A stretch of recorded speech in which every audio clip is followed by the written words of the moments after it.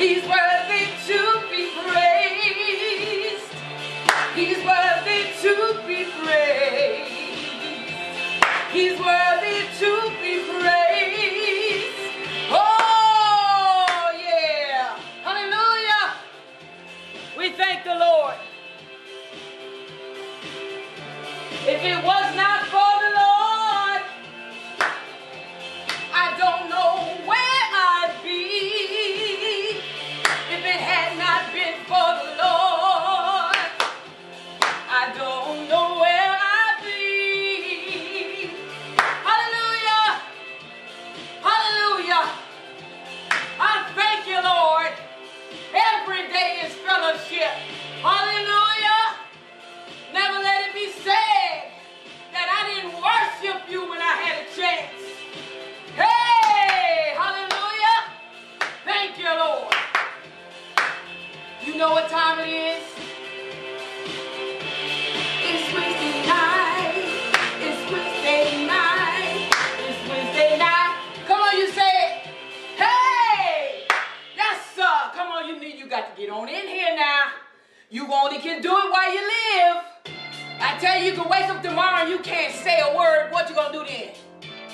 You gonna be wishing to God you praise His name. Woo, woo. You might be in the bed and you say, Lord, I can't even move, Lord. 40, 50, 60 years went by, I didn't even praise your name. But every time this program come on, I'm giving you an invitation. Hey, it's Wednesday night. It's Wednesday night. It's Wednesday night. Come on, you say it. Glory be to God. Glory be to God. Glory be to God. Glory be to God. Glory be to God. Glory be to God. Hey! You see, I feel it. He lives inside of me. Hallelujah. Thank you, Lord. Thank you, Lord. Oh, glory. I thank you for an opportunity to worship. I thank you for giving me the breath and the strength and the desire to praise your name. Hey, it's Wednesday night. It's Wednesday night. It's Wednesday night. Come on, you say it. It's Wednesday night. Yes. Come on, Bishop. All right. You got to come on in here. It's Wednesday night. Hey. Glory be to God. Glory be to God. Hallelujah. Glory be to God. Praise your Hey. That's what I'm talking about. This is the real love of God. Ain't no faking here. This is real as it gets, baby. Yes. Hallelujah. Amen. God bless y'all tonight. Bless ya. Bless ya. Praise your holy name. Hallelujah. Bless ya. Wednesday night. I'm telling you. It's Wednesday It's night. getting hot there Wednesday. It's Wednesday night. We're going to bust through the ceiling. It's Wednesday We're night. going to break through the ceiling. Woo! Glory to God. Yeah. Hallelujah. Praise your holy name. We're talking about Jesus in here. Let us get right with it. Girl, you cut the thing up. Oh, I tell Woo! you. She That's put what some he did fire. for me. She put some fire in the motion. Thank you, Lord. Just come on with it. Glory to God. We're so happy to be right here. We know that God is in this place. We know the Spirit of the Lord is present. We know the holiness of God reigns over this here house. Yes, He does. But we want you to also know that we are right here for you, praising and worshiping our Lord so that you can also praise and worship Him. This is what we do, as she says, Wednesday night fellowship. We're fellowshipping with you, bringing that holiness of God right into your living space. Thank you for tuning in. Friends and brothers, I'm Johnny Rutledge. I'm your preacher this afternoon, and I want you to know something. I come by way of the Lord, our Savior, Jesus Christ. And I mean to do what does say the Lord. And I love the fact that we are doing it every day, but we get this opportunity on Wednesday to bring it to you. I want to thank God for my wife, and I thank Jesus for her anointing. That anointing is so powerful. It changes, it breaks the yoke, and it changes even the atmosphere. No matter which way we go, where we're going, what we're doing, we always find ourselves right in the presence of our Lord and Savior Jesus Christ. So we are happy to be right here. We're proud of what God is doing with us, but we also want you to be a part of it.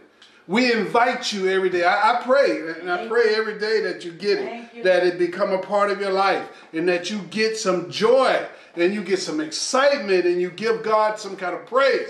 Psalms 150 say, praise the Lord. Praise Him with everything you got. You ain't do like Franklin Beverly did when he was with Marvin Gaye. He didn't have no bells. He didn't have no cowbells. And Marvin was like, let's get it on. And Frankie took some old milk jugs and a spoon, and he beat that thing, and you hear that in the recording. That is what God is saying. Praise me with what you got. And I love it. I mean, I just love it. I love it with everything in me. I never would have done this prior to this day if God had not have given me His anointing, given me His Spirit. Again, I want to praise and thank the Lord for my wife doing exactly what she do and being the woman of God that she is. This is not a subsidy. This is not a step down when you talk about praise. We need to reach where she is. We don't need to say, well, the praise is good. Let's get to the word. The word come by way of that anointing, and that anointing starts with a praise. The Bible says David danced through the streets till his outer garment came off, and even though his wife talked about him, he praised God with all that he had. And that's what we're talking about. If you're going to be in the presence of God, praise Him. That's the foundation of what it is to be a man or woman of God, is how you praise. Well, I worship like this. Well, you ain't praising, you ain't making no noise, you ain't letting God hear you, what you is afraid of what you can do. Let it go and let God, and see where you may end up is exactly where God's will is for your life. I love you today, and I praise and thank God for you. Again, my name is Johnny Rutledge. I'm your preacher for the hour. Let us pray. Father God, in the name of Jesus Christ. Father, we just humble ourselves. We quieten our hearts. We know that this is the most sacred time of our life, is when we reduce our humanness to just a prayer. So you can hear the beat from within our mind. You can hear the vibration from our heart. Lord, we want you to know, God, we don't even know what to pray. We don't know how to pray. As them boys ask you out there, Jesus on the journey, teach us how to pray. And Jesus, your reply was to always honor the Father which art in heaven, and hallowed be His name. And just lift that name above your name. Lift it above my mind. So God, I thank you for letting us have the greatest name ever given to human being, by which way we got saved. The name of Jesus Christ. The name of Jesus Christ, I pray. And though she's not here, somebody ought to say amen. I'll say amen. Amen and amen and amen. And praise God. I love you. I praise God and thank God for you. To all y'all that are listening, to all y'all that may have a mind to understand that the word of God is coming forth, embrace this reality. No matter what you heard, no matter what someone told you, no matter where you've been in your life, no matter what you got, no matter what you don't have, I guarantee you tonight, I guarantee you, you take note of this, that if you praise and lift up the name of Jesus, your circumstance, your life, and everything about you will change instantaneously. You don't have to feel it. You don't have to see it. It will start happening within this universe. It will work its way toward you. It will get within you, get on you, get around you, and everything about you will shift to something more divine, because God loves to hear a praise. He wants you to worship him. He wants you to, he say, you lift my name, I'll draw all men unto me. And when Moses lifted up that serpent out there in the wilderness, he kept winning the battle. When Jesus was lifted up, we kept winning the battle. And so if you lift up the name of Jesus Christ, we win the battle. We win when you lift the name of Jesus.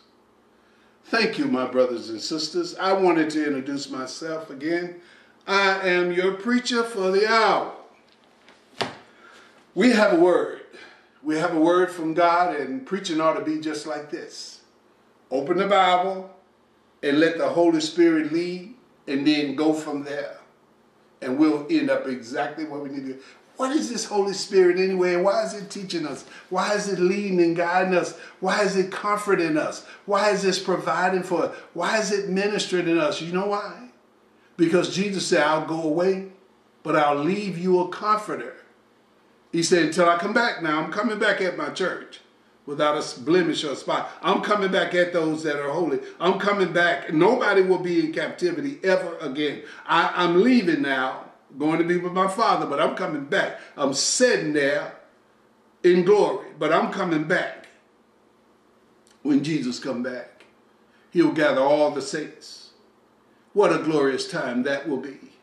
They told me about a battle of Armageddon out there, way out there in between Jerusalem and somewhere. And then folks are going to be fighting, and all this army is going to come in on Israel and all this. And the Bible says Jesus just spoke a word, and the battle was won. Just a word. When you want to have a general that didn't need a weapon, just a word. That's all he used, a word. And what he say in this universe is honored by everything except man. Man is the least path of resistance. Man don't go right, never. But God loved man. He made man. He created man. He said man was good. So he restored man, and then he died for man, and then he made man what he considered to be the apple of his eye. So today, it's man that God is trying to regain back to his rightful place, which is in the presence of the divine Holy Father, our Lord and Savior Jesus Christ. All he want to do is just be back with you. So give what God has come for, which is your soul. You'll be forever blessed for doing that. Don't let nobody tell you a lie. There's no jumping the hoop, writing 39 passages of scripture, no religious experience. This come by way of your repentance, acceptance, and acknowledgement that Jesus Christ is Lord and Savior. Went out on Calvary, died and gave his life that you don't have to die. He was the lamb, unblemished, unspot, the only one that could redeem human beings. So therefore, accept him on your behalf, and he will give you life, and life more abundantly right now, today. Not tomorrow. This is not a process, what Jesus did. He sacrificed everything, and when he said it was finished, he didn't say, well, that's the first step. I paid a down payment on your salvation. No, he said it was finished. It is complete. It is well and done, and you never have to worry about it again. Once God sacrificed his son for your life, that you may have life, eternal life, you don't never have to worry about the stages, the steps of religion to get it. You got it. Just accept it, my brothers and sisters. Accept Jesus Christ today. And believe in him and accept him, and believe in him and accept him. That's all we are able to do. Believe in him and accept what he did on our behalf, and we too are instantaneously changed, transformed, renewed, born again. All of that comes to us by way of our faith, because it was a gift of grace. It was not something we could work for. I pray that you got me, because I wanted to tell you all these things that God say tell you. I want to see what this chapter 8 in the book of Isaiah has to say, because the Bible fell open to it. I got a passage of scripture the Lord gave me today. I want to work with it. But I'm just mindful of the Bible, mindful of the word. Let me see what it says. It says, moreover, the Lord said unto me, take thee a great roll and write in it with a man's pen concerning Mahashah-Has-Baz. That's a long name or word or whatever it is. And I took unto me faithful witness to the record, Uriah the priest, Zechariah, son of Jeberekah, and I went unto the prophets, the prophetess, and she conceived and bare a son. Then said the Lord unto me, call his name Mahashah-Has-Baz. But before the child shall have knowledge to cry, my father, my mother, the riches of Damascus and the spoils of Samaria shall be taken away before the kings of Assyria. The Lord spoke also unto me, saying, for as much as this people refuse the water of Shiloh, that go softly and rejoice in Rezin and Rehaliah, son, now therefore, behold, Lord, bring up unto them water of the river, strong and many, even the king of Assyria and all his glory, and he shall come up over all his channels and go over all his banks. The Lord wanted me to read that. Someone needed to hear that. Someone needed to hear it, because the Bible is, all of it is good and true, and yea and amen. So I just obeyed the Spirit and I read what it said. Now let me get to the passage of scripture God had for me. And maybe you'll be blessed by this, because it sure did bless my soul today, reading this passage of scripture. It sure did bless my soul. It really turned me into a good place of spirit. Again, I praise and thank God that we have the word, because without the word, we would not have instructions.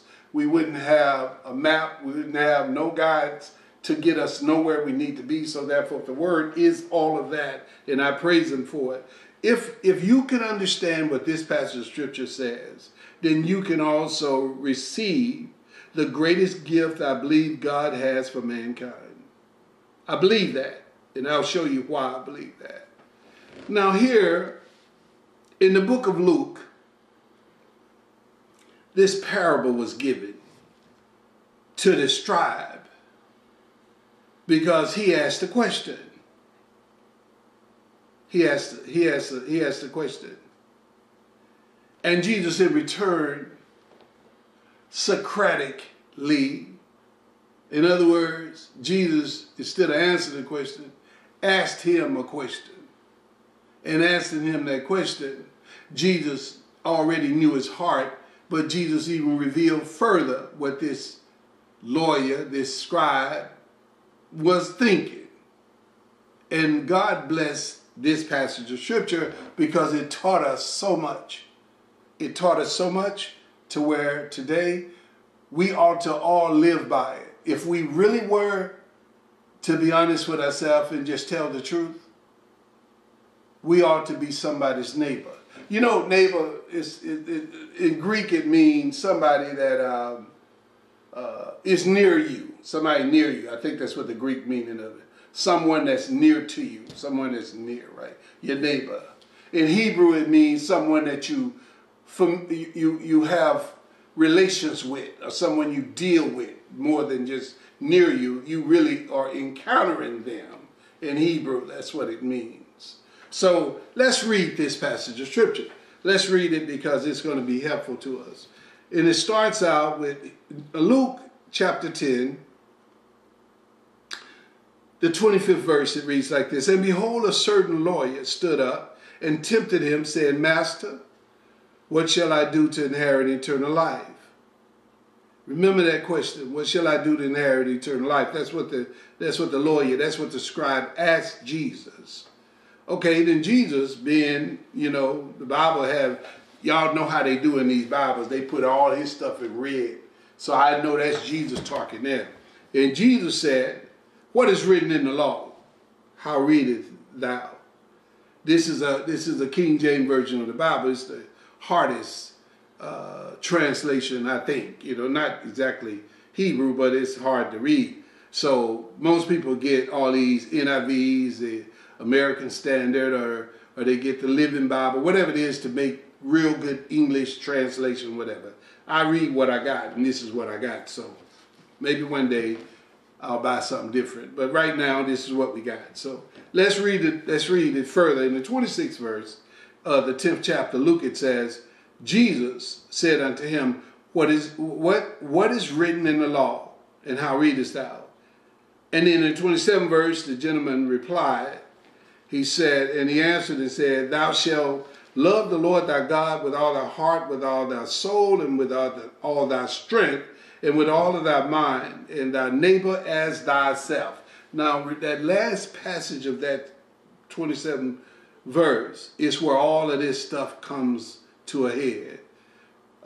If we was at the end of a rainbow, and they say that, you know, the leprechaun treasure there, or the gold is there, whatever, that's what this would be. The last passage, the last few words of that, the last sentence of that verse, where he says, and thy neighbor as thyself. Now, he mentioned all this other stuff because it comes straight out of Deuteronomy, I think, 8 and 9, and it talks about exactly what he said, and Jesus used this over in Matthew, and I think it was Mark, where Jesus talked about the same thing, as far as who is a neighbor, and what all this. But anyway, when he said that, when the scribe or the lawyer said that, he didn't take time to notice that part of it would be important. But Jesus did. And Jesus said in the 28th verse, he said, thou hast answered right. This do and thou shalt live. Jesus said, you got it right, lawyer. You got it right, scribe. You got it right, Sanhedrin. You got it right, fella of the law. I mean, you know, Mosaic teacher. You got it right. All that's right. You head on. In the 20th verse, you did that. You got it right. But this guy, this priest, this scribe, this whatever he was, this person of knowledge, this lawyer, in the 29th verse, he come back and says, because he was trying to justify himself. He want to outsmart Jesus, I believe. He want to make it so that Jesus is not aware of what he's saying, or he want to do the trickery stuff, you know, like, okay, Jesus, you say I got it right, but tell me this right here. And then he said, willing to justify himself, he said unto Jesus, who is my neighbor? Remember, I told you now in that 27th verse, the last part of that passage of scripture coming out of Deuteronomy and Leviticus that he quoted was exactly what Jesus said is to do. And then you'll have life, eternal life, because that's what he asked. You know, how do I get eternal life? How I inherit it. Jesus said, do these things that's in the book and you'll have it. And then all of a sudden, he want to justify himself. He really does. And he asked Jesus that question. Have anybody ever asked you a question? You know, who you live next to, or who you associate with, who is your best friend, who you familiar with, you know, spiritually, who you get along with. Who is your neighbor? Who is your neighbor? You know, who? That's what the fella asked Jesus. Who is my neighbor then, Jesus? And Jesus, being God in the flesh, counted it not robbery to be equal with his Father in heaven. He knew he was the Son of God, but him and the Father is one. And he did this purposely. I believe the answer set us on fire. Jesus came back and said, a certain man went down from Jerusalem to Jericho, fell among thieves, who stripped him of his raiment, wounded him, and they departed and left him half dead. You know, I guess moments away from dying, they beat him so bad. They stripped him of everything he had, possibly had a beast, possibly had fine clothes, linens, and all these things, possibly had extra money or whatever, and they took everything with him and then beat him almost to death, left him in a ditch to die. Left him in a ditch to die. That's what Jesus is saying right here in this passage of Scripture. Half dead. Now in the 31st verse it says this, and by chance there came down a certain priest, and that priest came the same way that that man was, you know, traveling. The man was traveling from, the Bible says, from Jerusalem to Jericho. He may have been a citizen of Jericho. He may have been a citizen of some other city. But he was leaving Jerusalem and he probably had purchased things. Jerusalem had a city where people could buy merchandise. They could do this and they could do that. So he probably had a good lock of stuff. But on that road, thieves were known to wait for sojourners, for people going back and forth, wherever they would go. Thieves and murderers would wait, and they would plot, and they wait on some innocent soul that had no protection or no caravan or no company, and they would rob them and kill them and steal everything they got. But this guy survived. They threw him in a ditch to die, but he survived. And Jesus is telling the story that a priest went by that way where the man was beaten, all that.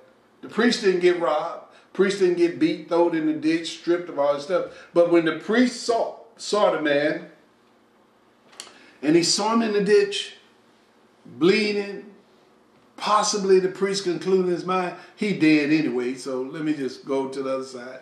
The Bible says he crossed over to the other side, refused to even help him or deal with him, just kind of said in his mind, I didn't see nothing, ain't nothing happening, ain't nothing there. You know, another one bite the dust. And then all of a sudden Jesus continued the parable, the story, and Jesus said, likewise a Levite, another religious man, the priestly type of person. The Bible says, Jesus in the 32nd verse says, when he was at that place, he didn't just pass by, he looked up on it.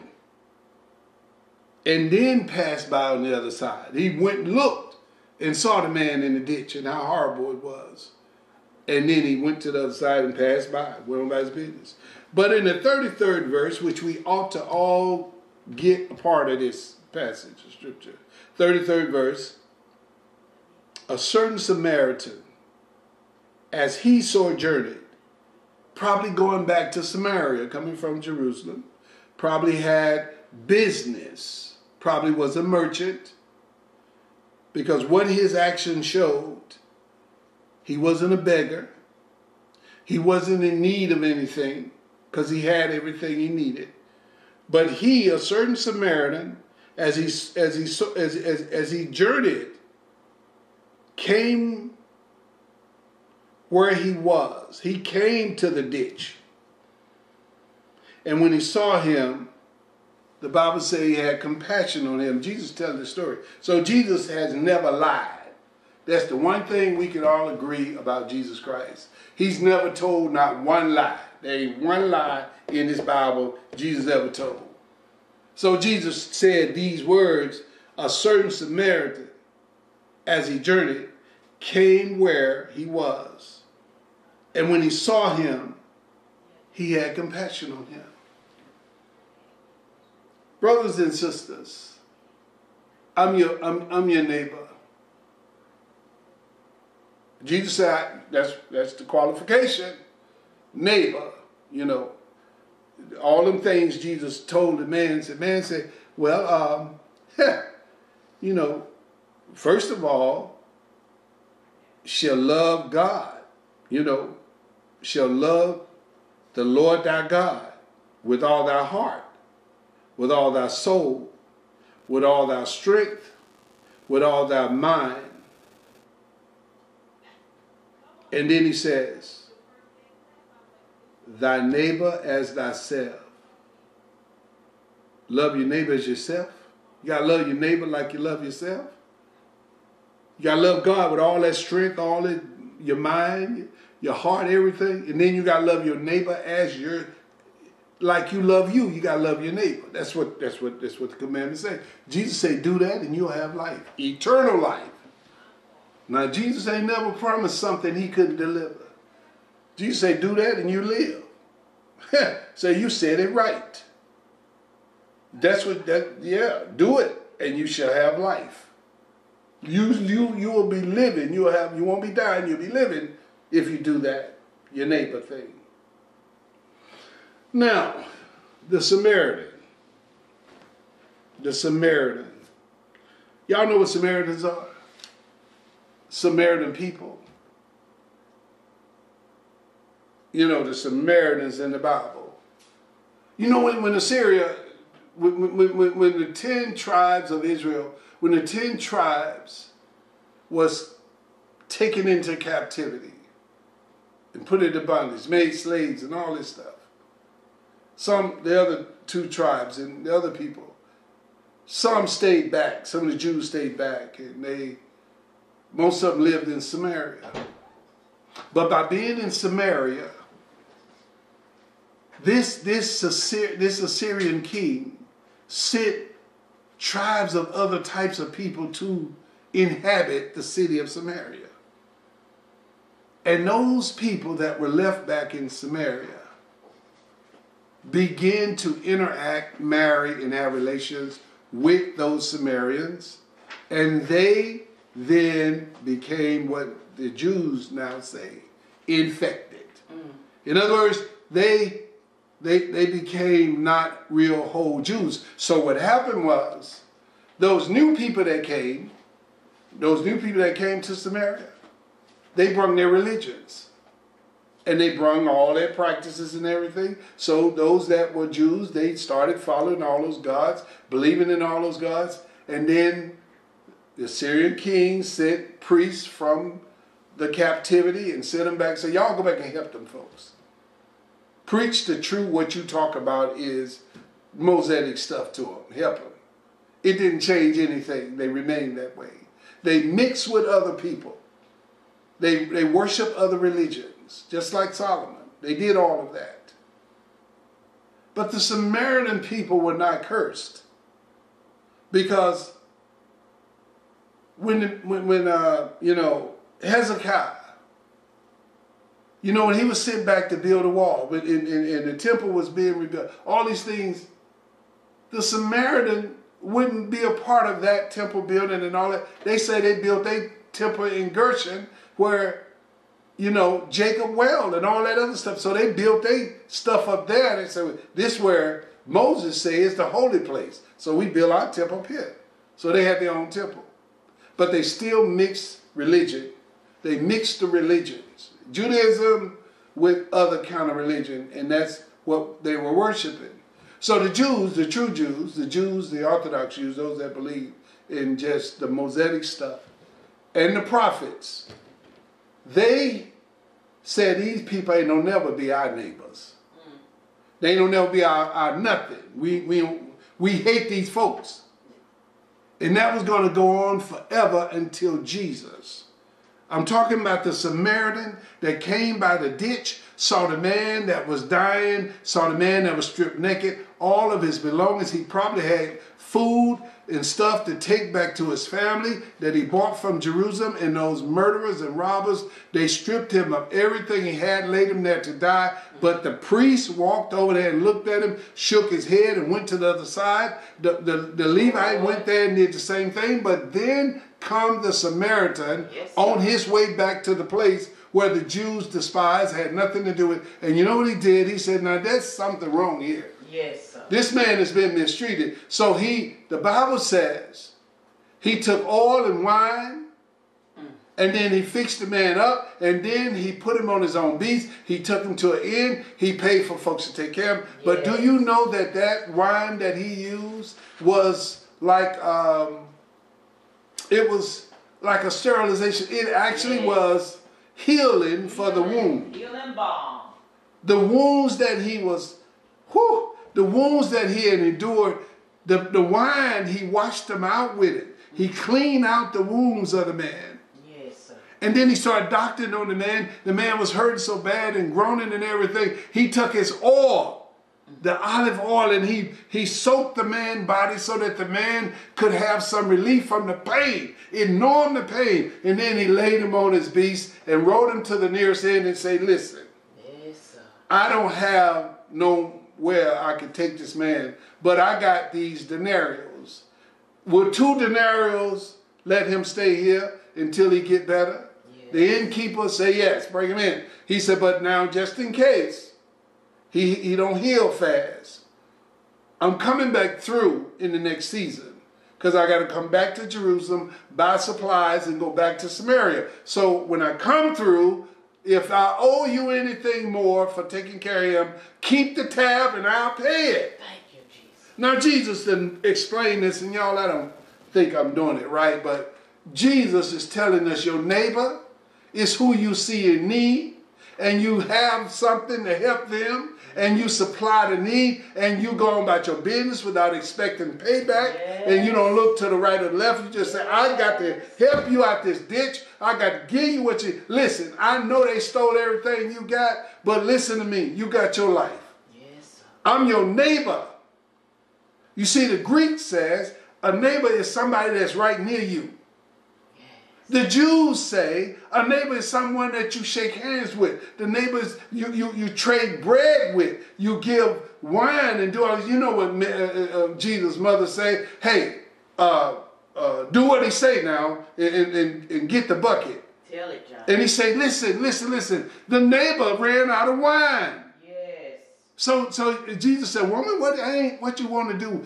She said, listen, they don't have no wine. The neighbors don't have no wine. Yes, sir. Now the Jews believe that you was in need of wine. We'll give it anything you need because you are a neighbor. But not this Samaritan. The Samaritan was nobody's neighbor. No, sir. So we don't know if the man in the ditch was a Samaritan. We don't know if he was from Jericho. We don't know if he was from Jew. All we know is that the Samaritan then asked him, so what are you? Yes. Are you a Jew? The Samaritan then asked him, he wasn't prejudiced. That's right. Thank you, Lord Jesus. Do you know the excitement of the whole Bible? It's wrapped up in this passage of scripture where Jesus said, love your neighbor as you love yourself. The whole Bible is wrapped up in that. You mean to tell me that you told God you love him and you don't even love yourself? How could you love God and not love yourself? But if you love yourself, the Bible says in this passage of scripture, love your neighbor. No, I'm a good preacher, Jesus. I've been preaching. I know how to tell the story. And Jesus, I got a good church. Jesus, I'm religious. Yes, sir. I got my religion, Jesus. I know how to say it, and I know how to do it. But how the man going to stay in the ditch then? Yes. How the man going to just die and you see him wounded there? You know what I'm trying to say. So if you are someone's neighbor, Jesus said, all right, now let's do it right. Now, y'all, come on. Let's do it right. So the question was asked, who is my neighbor? That's what that trick said. The priest, the guy, the scribe, the lawyer. Jesus, who is my neighbor? And the Bible says after he took care of him and went to the inn and he did all that, and he said, now listen. Whatever you spend more, I'll pay it. Whatever you need to do for him, I'm coming back. And I'll do it because that's my neighbor. So Jesus got the question that you and I need to answer today. Yes, sir. You need to answer this question, and so do I. Out of all these 3 people that went there, right? Mm-hmm. The guy that seen him, that was the preacher. Really, he said that he was a great preacher. He wasn't just a preacher. He was a priest. He was above the regular preacher. He was the knowledgeable. He probably was in the Sanhedrin. He probably had a Sadducee award or something. He was above the Pharisee. He probably was a powerful man. But the Bible says Jesus ain't never lied about nothing. Jesus said he went to the other side and did no compassion, no love, no nothing. And then Jesus said to Levi, you know that group that come from Aaron, Moses' brother, you know, the original priests, say, all right now, the Bible, Jesus said a man looked down in the ditch and saw the fella in bad shape, and then he went to the other side.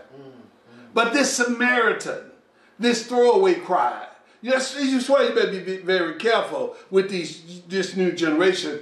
You think that they don't have love, but they have love. Yes, they do. They may be who get you out the ditch. Yes. After you've been robbed, Preach. After you've been destroyed, after you've been lied to, after you've been bamboozled for 40, 50 years in somebody's church. This generation, these Samaritans, these ones that don't even try to be religious, will get you out the ditch. Yes, sir. Take care of you. The Bible says he took his own wine like an anesthetic, and he like alcohol, and he healed his wound, and then he took the oil to keep him from being in pain, and sealed all his oil. So this stuff he bought in Jerusalem that he was going to carry back to his house, but he didn't waste it. He put it on his neighbor. Yes, sir. Do y'all know what a neighbor is supposed to do with someone that is in need? Jesus said, well, all right then, out of these three, which is the most neighborly? It's a good investment, Bishop. Jesus said, which is the neighbor? You asked that question. Who is your neighbor? Jesus said, out of them three, you answer the question, which is the neighbor. And you know what that man said. You know what that priest, you know what that lawyer, you know what that scribe said, the religious fella. You know what he said? He said, yes, the one that did good. Yes, sir. Now, wait a minute now. Jesus got a problem with that. It's as simple as that. Wait a minute now. Jesus got a problem with it because he answered correctly. This guy is so smart. Every answer he asked, Jesus did a Socratic response by asking him the same question. And when he answered the question, Jesus got the same answer every time. So Jesus gave him 100 on the test. He passed the test, but he could not pass the neighborly test of being a real representative of Jesus Christ. He couldn't pass that test. Yes, sir. But he passed the memory test. I guess he never smoked no marijuana or nothing. He never drank too much alcohol. So he had a good mind to know all the Mosaic law. He knew the prophets, but he didn't know that the neighbor was the person that he was supposed to take care of, because the answer to who's your neighbor is the fellow that is in need, not the identity by being white, black, or whatever, same church, same group, same. It's whoever is in need is your neighbor. Thank you, Bishop. If they got a need, that's your neighbor. Hallelujah. You're going to be like Jesus. What you going to do now?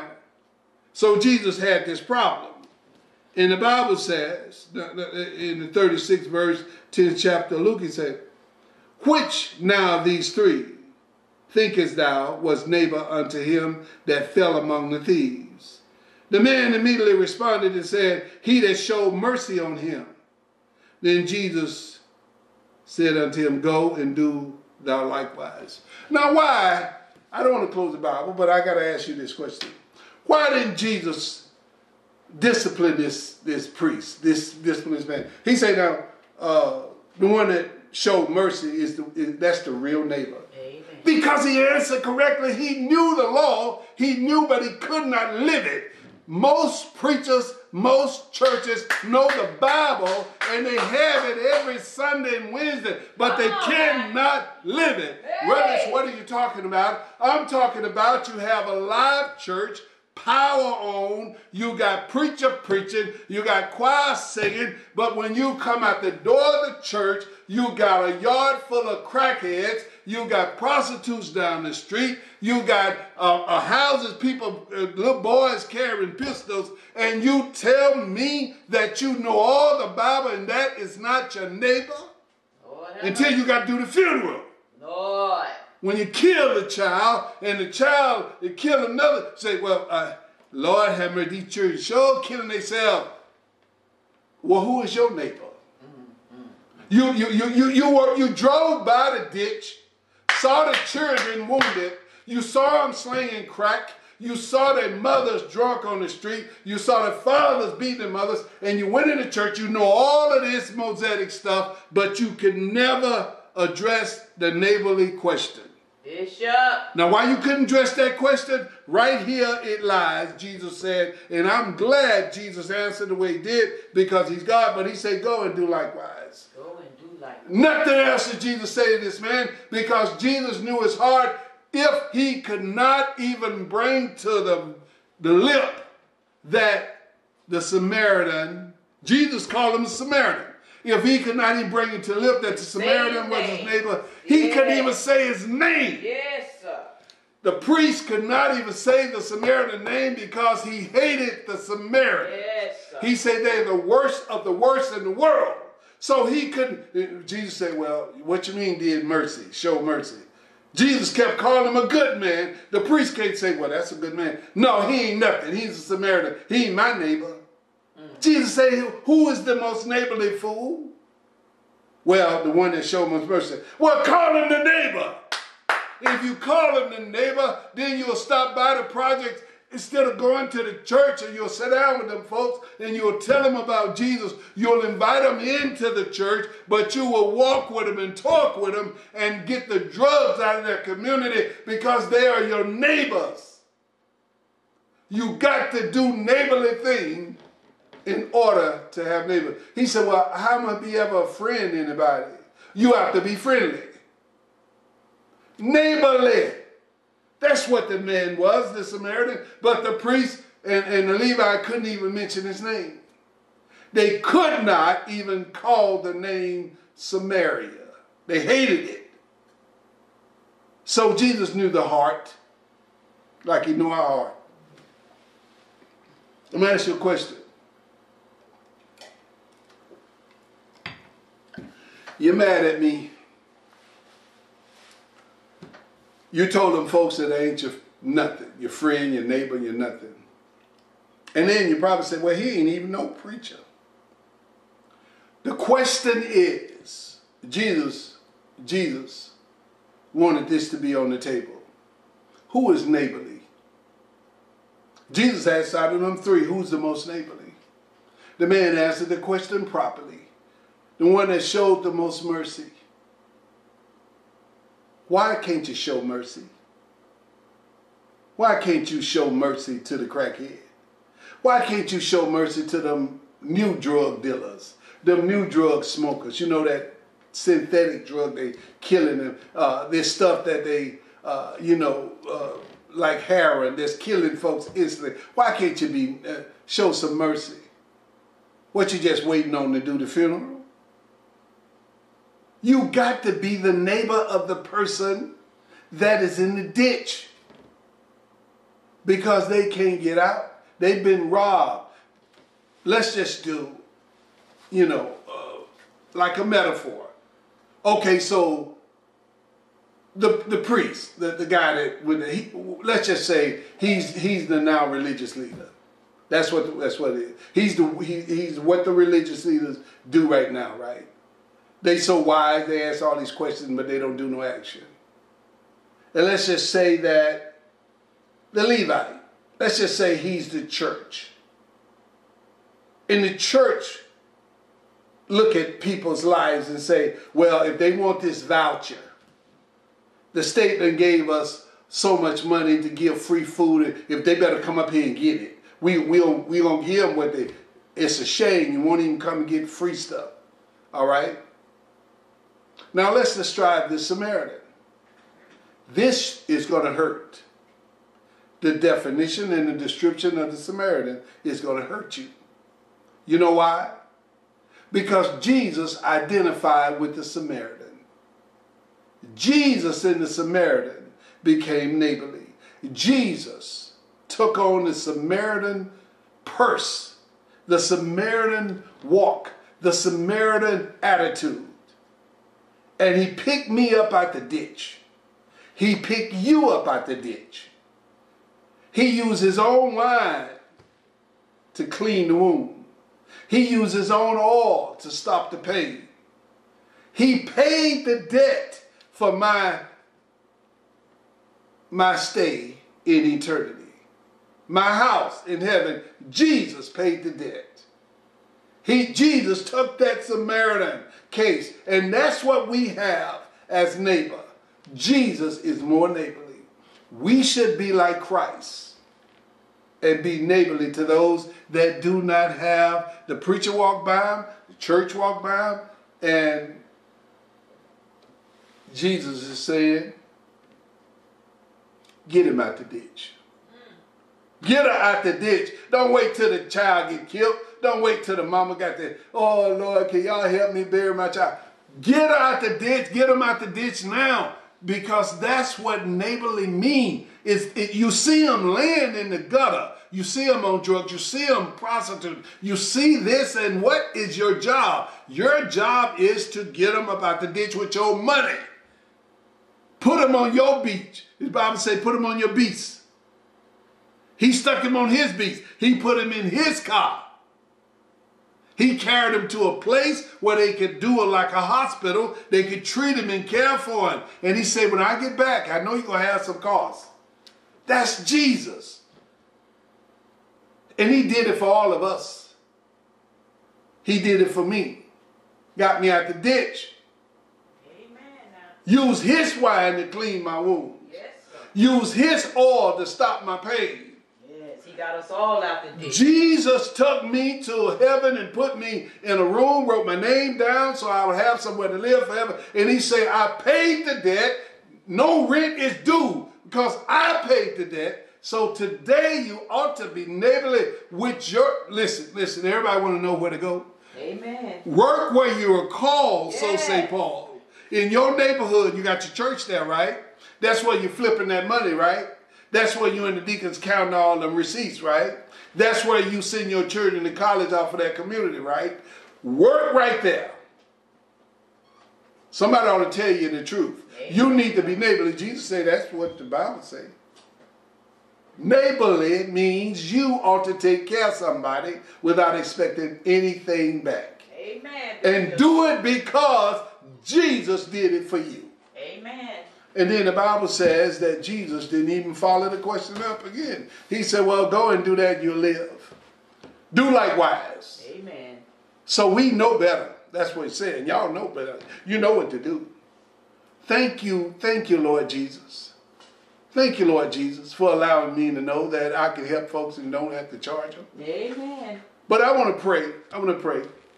Lord God, we need resources for this ministry. Thank you, Jesus. We need resources for our walk, for our talk, for our life, for this church, for everything we do. We need resources, Lord Jesus, so we can be neighborly. Amen. Do you know that the neighborly thing, according to the Lord, the neighborly thing was that the Samaritan had wine. Amen. We need resources so we can buy the anesthetics, so we can buy the Band-Aids, so we can buy the oil. We need resources so we can take care of the person, so we can get them out the ditch, put them in a safe place, and let them heal. The resources of the Lord, what we need to do it. Lord, I pray that you supply us with the resources so we can get some of these folks up out of these ditches and let them see the glory and the goodness of your love. And Lord, that will make us so neighborly. I tell you. And if you already getting the resources, you ought to do the right thing with it. He said to do it. Yeah. He said to do it. Hallelujah. He said to do it. Use what you have. Use what you, because the earth is the Lord's and the fullness thereof. It belongs to him anyway. Ain't that right? Girl, give me some praise. Hey, glory to God. Give me some kind of praise. Jesus. You know, somebody ought to say amen. And that's got to be a praise. Glory to God. She makes me want to dance or something. I don't know if I can preach after this. But God got something special for us. All of us. Y'all hear me? Oh, 100 years from now, this message is going to be good because I'm neighborly. Wednesday night. It's Wednesday night. Wednesday night. Praise the Lord. It's Wednesday night fellowship. It's Wednesday night. There you go. It's Wednesday night. It's Wednesday night fellowship. Amen. Glory Amen. to Amen. God. Glory to the Lord. Glory to God. Amen. Hey, it's Wednesday night. Praise him, sister. It's Wednesday night. Praise him now. Hey, hey. Thank you, Lord. Glory to God. Hallelujah. Thank you, Lord. There you go. Praise him. I mean, Hallelujah. it's good. It is good. It's Wednesday night. Yes, sir. Yes. Praise him. Want to do it? Yes, sir. Hey. It's Hallelujah. Wednesday night. Hallelujah. It's Wednesday night. Praise God. It's Wednesday night fellowship. We got that Holy Ghost in Glory to God. Woo! Glory, hallelujah. Glory to God. Enough to blow your mind. I tell you what it We'll is. see you next week. Glory. Don't forget to tune in. Hallelujah. Hallelujah. This is where the Lord, Holy Spirit resides. Glory to God. It can't get no realer than this, Hallelujah. right, Bishop? This is it. God Praise bless the you tonight. Lord. Praise him. We just thank you, Jesus. We love you. We praise you. We thank you. Glory to God. Hallelujah is my praise. Thank you, Lord. Boy, I love the Lord. But I love you too. Oh, yeah, I love you too, You got Bishop. it, I you got tell you. You got it in the name of Jesus. Yeah, in the name of Jesus. Amen, amen, amen. Everything in his name. Glory Thank to you, God. Everything in his name. Yes, yes, Up. yes. Well, we'll see you later. Amen. Ooh, I'm We just praise him, thank him for it. Wonderful. Amen and amen and amen. Glory to God. We love you, Jesus. Glory to God. Hallelujah. Glory Beautiful to praise. God. Oh, yeah. We thank you for tuning in to Full Faith International Ministries with the Bishop, Johnny L. Rutledge, Praise the Lord. giving you messages of faith, hope, and inspiration. Tune in next week to the Full Faith International Ministries, FaithTV.lightcast.com, Wednesday night fellowship. And don't forget to tune in on Sundays for the Sunday Live every Sunday at 2 p.m. God bless you tonight. And God keep you is our prayer. Love you.